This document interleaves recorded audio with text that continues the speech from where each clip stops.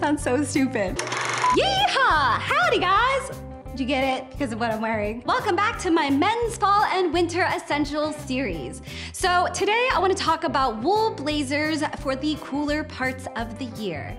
Now, you might have already seen my video about navy wool blazers in my Men's Wardrobe Essentials series. If you haven't, I've linked it in the video description below, so be sure to check that out first, because I'm gonna assume we are all on the same page in regard to just knowing the differences between a sport coat versus a blazer and how your blazer should fit.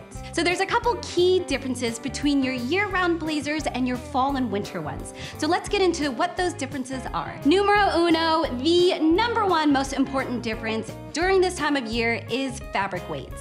So you're gonna want a heavier wool fabric like Harris Tweed for your fall and winter blazers for 3 reasons. First, it's gonna keep you a lot warmer during this time of year. The second is that the heavier weight of that fabric will complement the other heavier items you're gonna be wearing. So like your wool ties, sweaters, and your wool trousers. And the third reason is that if it has a tighter weave like Harris Tweed, it's gonna be more robust and repel water and snow a heck of a lot better. So I'm just gonna get a little technical for a moment. Ideally, for your fall and winter blazers, you want the fabric weight to be somewhere between 12 ounces all the way up to 20 ounces. Typically, for your year-round blazer, it's gonna be somewhere, the fabric weight's gonna be somewhere between 8 to 10 ounces. And if you live in a more tropical environment where it's hot and humid, then I always like to go with a fabric weight that's around 6 ounces. Just know that it's really hard to see just in pictures the differences between fabric weights. You really need to go into the stores and feel them, and you'll understand then what is a lighter weight fabric versus a heavier weight fabric. All in all, a conclusion to this section, make sure during this time of year you go with a thicker, heavier weight fabric. That's what's gonna keep you nice and warm. The second difference is the colors that look great for this time of year.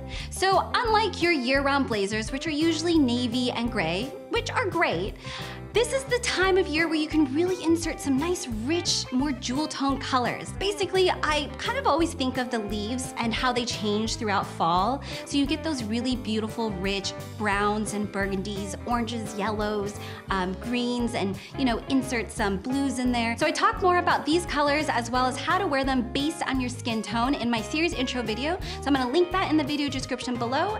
Be sure to check that out if you want more info. The last and final thing to consider for your fall and winter blazers are the patterns. So because you're gonna be wearing heavier items, bold patterns work really great for your blazers. Some of my favorites are herringbone, which usually most tweed blazers have an actual herringbone pattern to it, and I love that. I love good plaids. I also really like a nice windowpane. Windowpane you can also wear year-round too. So if you want to wear something that's not a solid color, these patterns are fantastic and really is a great way to just mix it up. Just please be careful when you are wearing patterns. I don't want to be seeing you wearing a pattern blazer with a pattern shirt and a pattern tie and pocket square. That is going way too overboard. You always want to stick with one item that is bold, that has a pattern, and keep the rest solid or neutral. That way you look sharp and put together and not like a crazy person. As for how to wear your fall and winter blazers, I styled a couple different outfits for you. So the first is a green blazer, which I paired with this navy sweater, wool trousers, and a pair of brown boots. Check out the link in the video description for outfit details. Next, I styled this camel blazer with a chambray shirt, wool tie, and pocket square. And to complete this look, I added a pair of dark wash jeans and chocolate double mug straps. Lastly, I styled this gray textured blazer with a white dress shirt, navy herringbone tie, and a pair of dark wash jeans and black wingtips. Hoo-wee! That's it, y'all. We are done. That's everything you need to know about fall and winter blazers. Be sure to check out my website, linked, I don't know why I'm talking in a Western accent. Be sure to check out my website, linked in the video description below, for outfit details and all of my favorite fall and winter blazers that will fit every price range. Subscribe to my channel for more videos like this. And if you like this video, give it a thumbs up. Thanks so much for watching. I'll see you in the next one. Woo! Hoo-wee! Hoo-wee! Hoo-wee! Hoo-wee!